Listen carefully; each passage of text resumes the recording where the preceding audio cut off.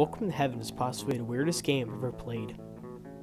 Welcome to Heaven was released in 2017 to an audience of none. I'm surprised I even found the game.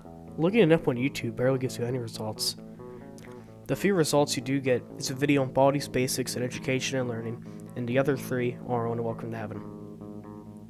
All of them have very little views, and I'm expecting this video to get barely any views too. It's a really surreal experience when you start the game. It's a weird looking staircase with the words, Welcome to Heaven. You hit start, then walk up a cloud staircase. Once you get to the top, you jump off and arrive in heaven. This seems strange to me when I usually think of heaven being up in the sky, but that's just a nitpick. You arrive in heaven and meet God. You were then assigned the responsibility of sending people to heaven or hell.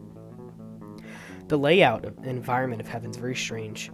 Personally, it makes me feel like I'm in a sequel to Wet Dry World for Mario 64. Very strange.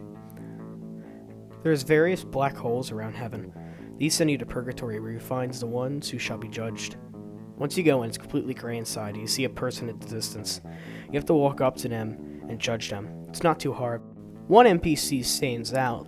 There's something familiar about him.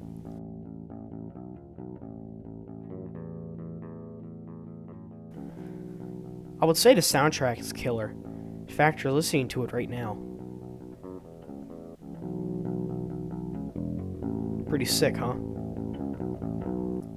So if you send everyone to heaven, you get the bad ending.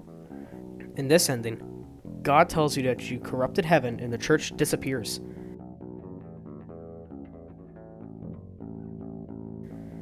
Now in the good ending, where everyone goes to hell, God congratulates you on making heaven clean and free of sinners. A giant black hole appears inside the church, and you can click on it and the credits will roll.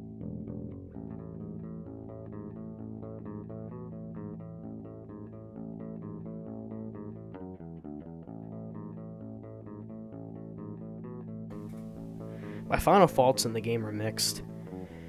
If it was not 3 minutes long and an actual stuff going on and it wasn't as boring, it'll be great.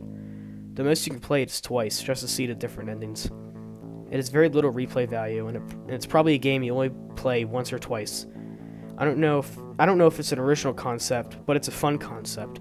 Judge people to live in eternity, suffering or burning, or to let them live in peace. I'd rate this game a 5 out of 13.5. It has a low replay value, it's not long enough, but it does have an interesting concept. You can only play it once or twice, then just uninstall it. Thank you very much for watching. This is a Sam and Joe production.